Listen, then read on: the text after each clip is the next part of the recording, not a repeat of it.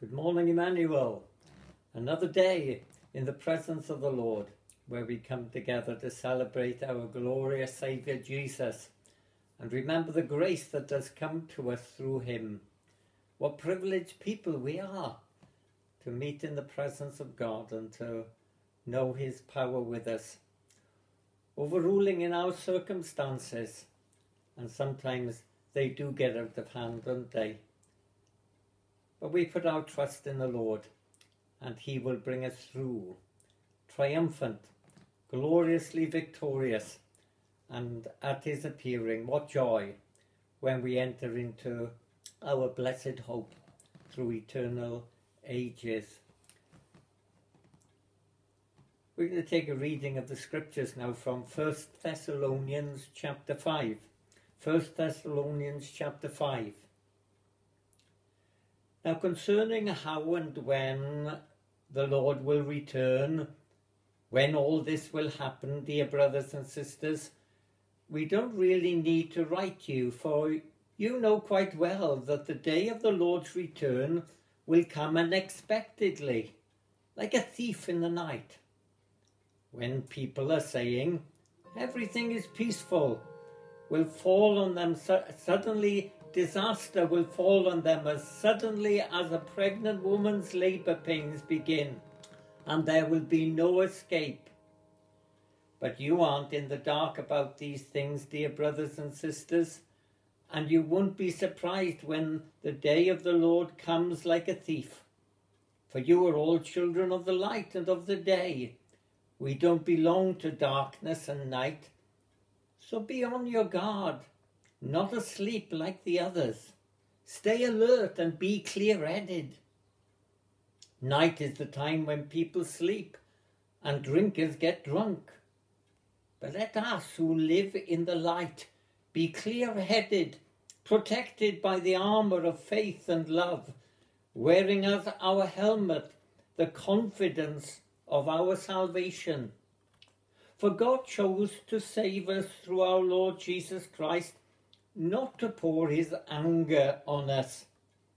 Christ died for us, so that whether we are dead or alive when he returns, we can live with him forever. So encourage each other and build each other up, just as you are already doing. God will bless the reading of the Holy Scriptures. Now we turn to the Lord in prayer together. Glorious God and gracious Father, we thank you for this morning, this time when we can come together around your throne of grace, though separated by distance, close in fellowship and faith, to you, our Saviour God. We thank you for your faithfulness to your servants, and we bring our prayers today, Lord, for those who are in pain and discomfort within our fellowship, those who face health crises, those perhaps, Lord, to whom this lockdown is wearing hard and long. We pray, Lord, that you will supply grace, the power of your Holy Spirit to raise people up, both in spirit and in body, to glorify your name. We know that you are always with us, and we put our confident trust in you today, that in all things you will overrule, and that your will may be done amongst us, as it is in heaven, for the glory of your name. Amen. We've been looking these last weeks at this prospect of the final judgment, the great white throne judgment, where all of mankind will be judged according to their works. And we have been considering the recommendation, the exhortation of the Lord Jesus Christ that we should be ready for his return. And as we had in our reading this morning, we are not ignorant of these events.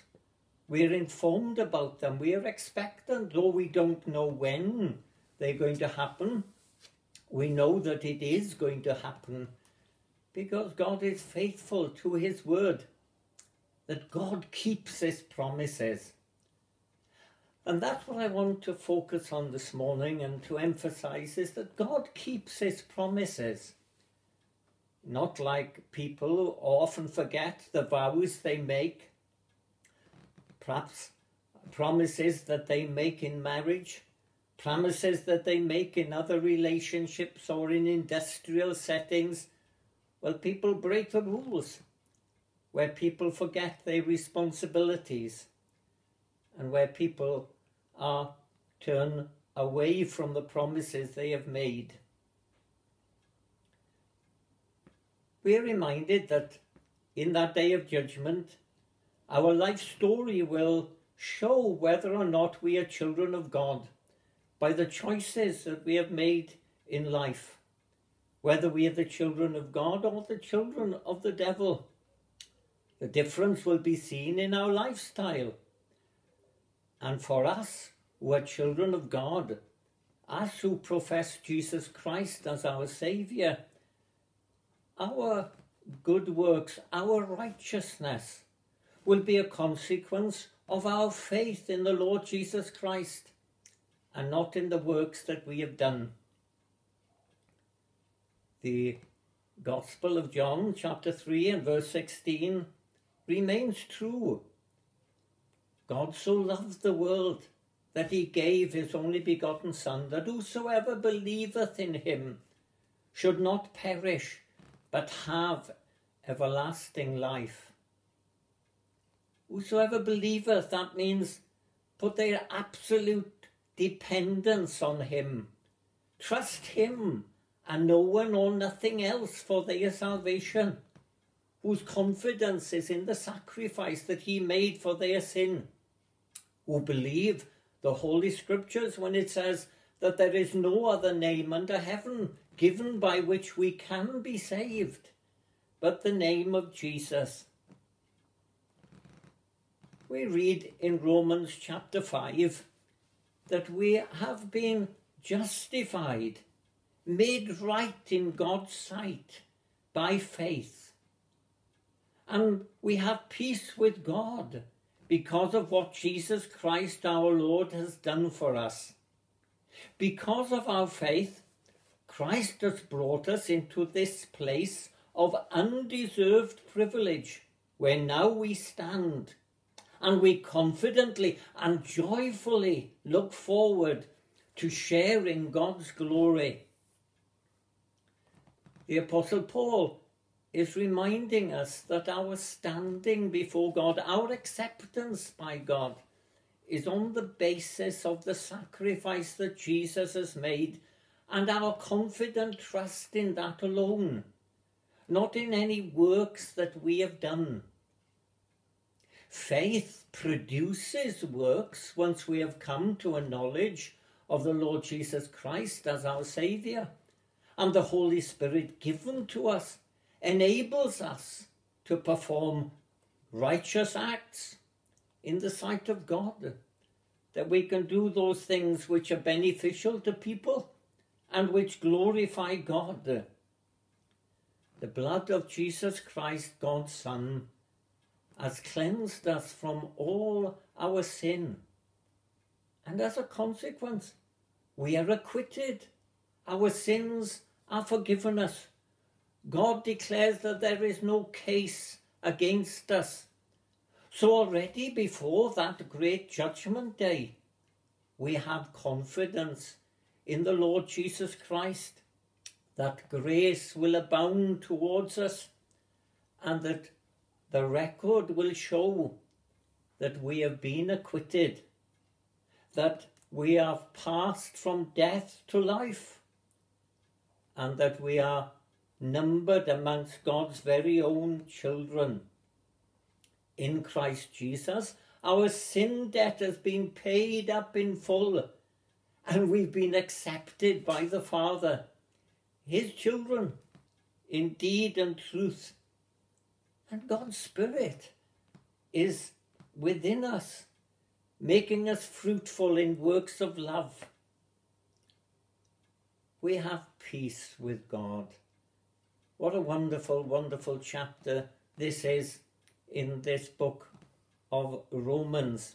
The Apostle Paul writing to the Christians at Rome and explaining to them the joy, the glory of this gospel of our Lord Jesus Christ, that whilst the law has confirmed us all as exceedingly sinful, in Christ Jesus, because of the sacrifice he made, our sins are forgiven. And the apostle here reminds us that he who saved us in his death, forgiving our sin, rescuing us from the prospect of wrath and adverse judgments against ourselves, here we are assured that we have peace with God. We have come by faith to repentance, and that faith is the gift of God. He has given us the means by which we can be saved. All glory and honour to his wonderful name. We have a whole new relationship with the Father, born again of God's Spirit, children of God. Not in the future, but now. Eternal life is in our possession in Christ Jesus. The apostle says, God has given us eternal life, and this life is in his Son. And so now we have joy in this confident trust in Jesus. Assurance, not fear, concerning the judgments which will come upon the people of earth. Our Father God has numbered us in his family, and he who gave his life to save us, who rose from the grave to justify us, will in his continuing life make intercessions for us and keep us to the day of his appearing. What assurance is in this word, this salvation which God has brought to us through Jesus.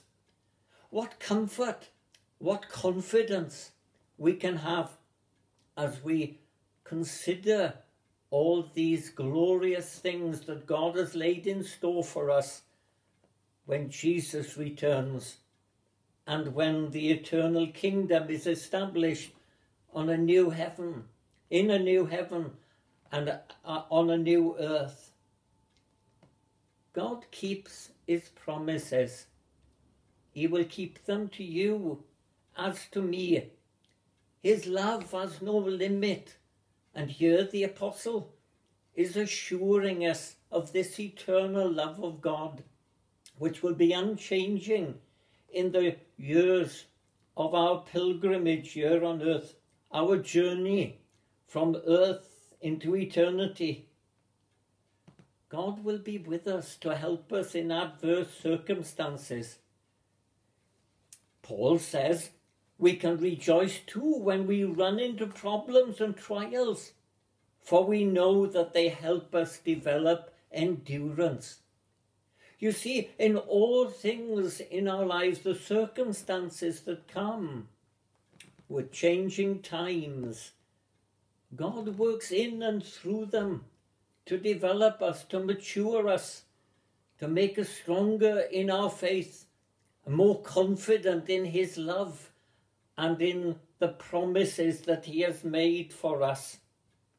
Though troubles and trials may come in great number, God will be with us, in them, and will lead us through them, bringing us to spiritual maturity as the Holy Spirit works in us God's great will and good pleasure.